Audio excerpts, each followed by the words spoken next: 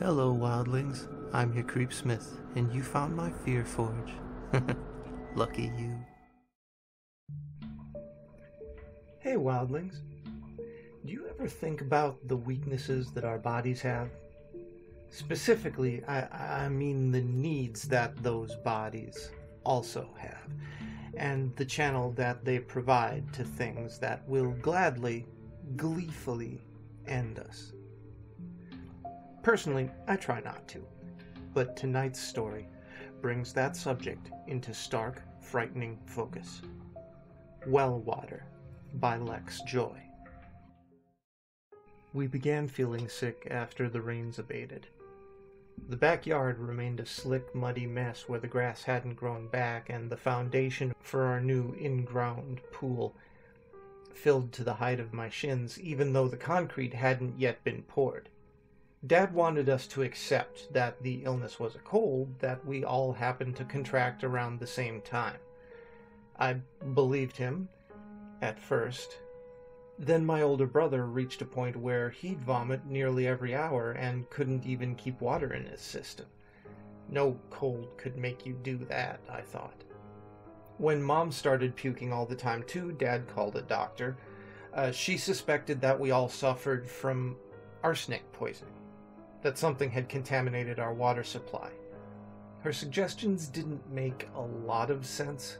We'd lived in that house for years without a problem before, but we were in no condition to disagree. We were brought to the hospital at the doctor's insistence, but they didn't find any arsenic in our systems either. We didn't have a vitamin deficiency or any of the usual poisoning symptoms. No viruses that they could spot, no bacterial infections, nothing. Maybe the hospital air did us some good because we had recovered in less than a week. We were a little thinner than before, obviously, but we were otherwise healthy. They discharged us by that weekend. Back home, Mom forbade us from drinking tap water. We didn't protest. Even though Dad had our well tested not long after we returned, and the results showed no arsenic or mercury or anything. I was still skittish despite the test's findings. I wouldn't dare drink the water from our faucets. I wouldn't even wash myself in our house if I could avoid it. I would opt instead for the mildewed, stallless group showers in the school gym in the morning. Failing that, I'd clean as much of myself as I could at any free sink in a bathroom. The rest of my family contracted the sickness again within 2 weeks of our hospitalization. The vomiting intensified. They started to lose track of the time or the date and seemed confused if I engaged them in conversation. None of this happened to me. I remained relatively healthy, albeit a little less clean than I'd have liked. The water had to be the culprit. Nobody believed me, but I knew it had to be the water. One evening, I stood in the backyard to escape for a little while the retching sounds that had overtaken the house's usual quiet. I planned to call an ambulance for my family later that night if they didn't show any improvement. It was the right move, but it felt futile nonetheless. The hospital would find nothing medically wrong with them. They'd recover in a few days, they'd return home, and repeat the cycle. Who knew how many times they could endure that? Probably no more than a few, if I could barely stand it even once. If my family were to survive, I had to figure out what was the matter, but I didn't have a clue. I was as baffled as the doctors, if not more. So I waited in the yard, collecting my thoughts in the relative quiet of the outdoors, where the sound of someone's disgorging stomach wouldn't scatter them. Thick mud choked what scant vegetation grew from the land around me, and only the balding pines at the edge of our yard showed any sign of vitality at all. Brown water hung stagnant in the basin of the unfinished pool. Winged insects skirted the surface, their faint wakes quickly fading. I felt the entire yard was diseased, and I imagined that my lungs drew in tendrils of miasma with each breath. I couldn't stand being there. It didn't clear my thoughts, it simply replaced them with a different kind of nausea. I decided that I'd take a walk in the woods. Anywhere would have to be better than where I was. When I came near enough to take a closer look at the pines, they seemed even less healthy than I'd first thought. They seemed blighted. Their branches were drying and collapsed from the bottom up. They weren't alone. None of the plants that I saw seemed in good health. Tiny saplings bent over themselves, rotting in their middles. Old oaks stood as barren as telephone poles, their broken limbs amassed at their feet. Out of morbid curiosity, I followed the decay where it seemed most heavily concentrated, and wended my way through the woods along a path of dying plants. Before long, I reached a clearing in the trees. Nothing grew there except for a brittle grass that crunched and snapped like glass beneath my steps. Near the clearing's edge, I spotted a small, triangular structure that resembled a poorly tended doghouse. I went over to it. The structure turned out not to be a doghouse, but rather a stone well. The wooden roof, now in the state of collapse, camped over it. A rather enterprising weed curled around its side, borrowing what little support the disintegrating wood could offer. I looked around for a bucket, but found none. Then I realized that the well had been lidded. Dense wood slabs bordered the well, although they too had decomposed heavily. They sagged in the middle beneath the steady pressure of a large stone. At first I figured that the stone had been placed there to keep the slabs in place, but I thought that the cover must have been quite weighty enough back in its day to stay in position of its own accord. With such an odd setup as this, the well only became more intriguing the longer I considered it. After scrutinizing it for a time, I thought I saw some kind of markings on the stone. Did it carry an inscription? I couldn't read any of it from my angle. For that matter, I couldn't tell whether the markings were English words or even Latin characters. I walked around the well, leaning in for a better view. I steadied myself against the ruined boards. They felt slimy against my bare palms. They were also far more slippery than they appeared. I misjudged my angle of contact, and my hand slid out from under me. My chest thudded against the boards, and I heard a wet, arthritic pop as the aging wood gave way. I felt myself toppling forward, downward. The illegible stone splashed far below me, invisible in the inky black of the well. I scrabbled for a hold on something, anything, but the well's damp inner walls afforded no grip. My feet caught the lip of the well, and my ankles strained to support a weight that they were never meant to carry. I tried to remain calm and devise a means of escaping my precarious situation. I couldn't move too sharply as I relied solely on my unsteady balance and whatever protuberance my shoelaces might lasso if I fell any further. The blood rushed to my head, and my vision swam. Down below, the snapped wood jutted out from the darkness like a shipwreck.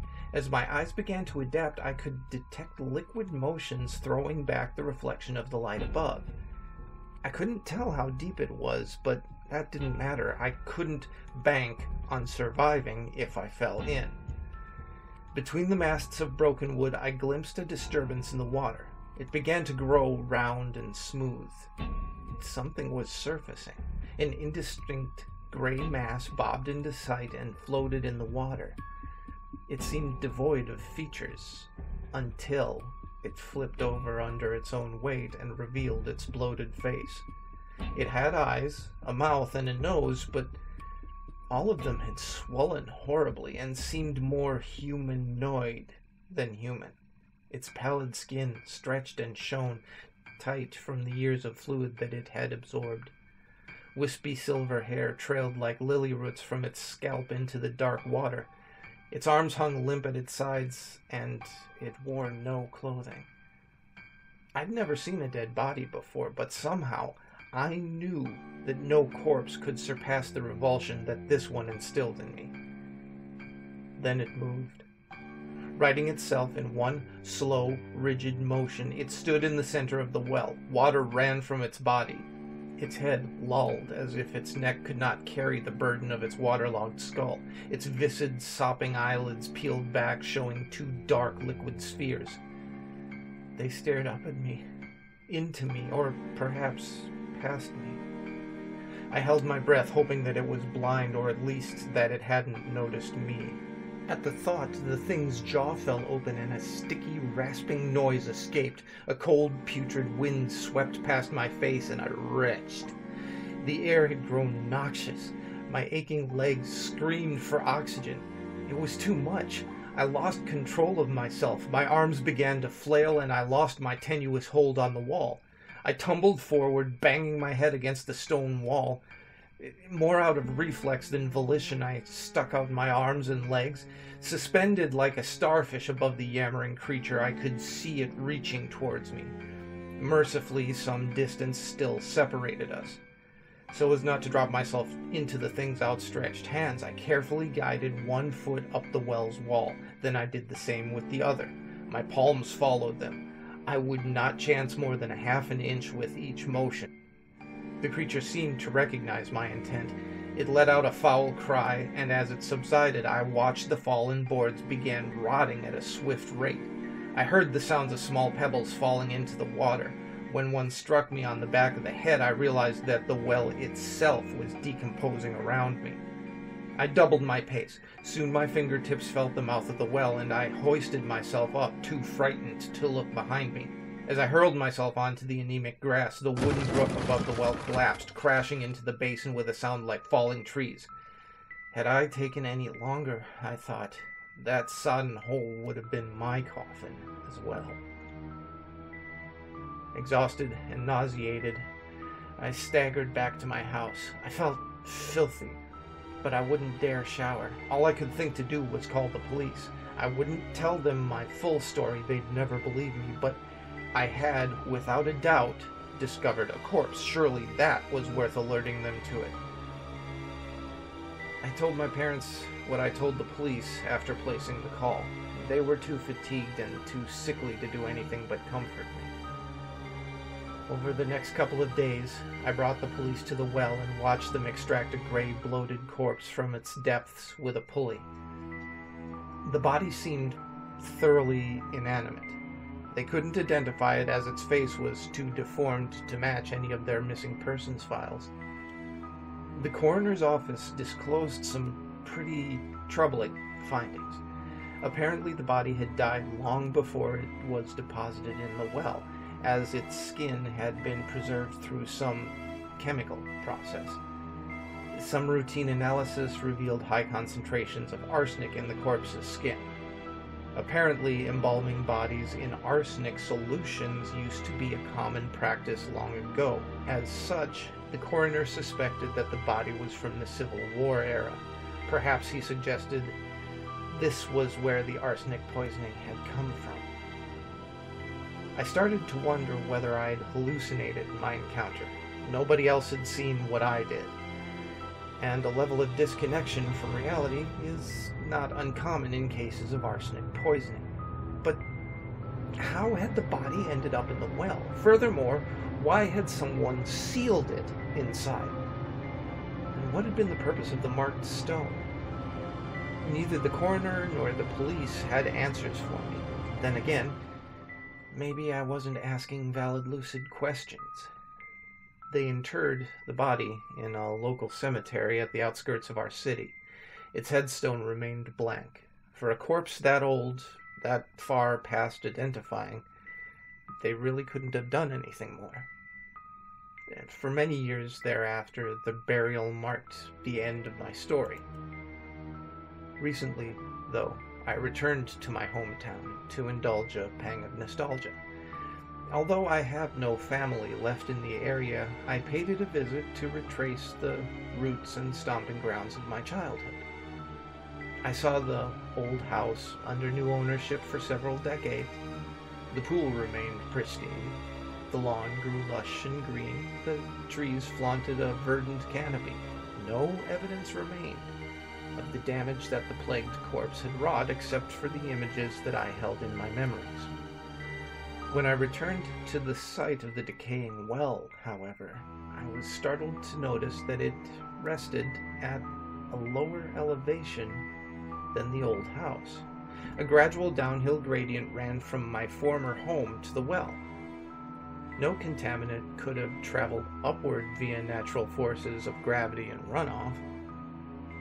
And when I went to the city's outskirts to inspect the blank headstone, I found that nothing grew around it, not even weeds. The earth in its vicinity remained brown and bare. I walked away in a daze, watching my steps to keep myself upright. But as I stared at the ground, I spotted a path of arid dirt snaking away from the grave toward town. And suddenly, those annoying little plastic water bottles don't seem quite so annoying, do they? So stay scary. Remember, it doesn't have to be above ground to be a threat. And make the most of your nights.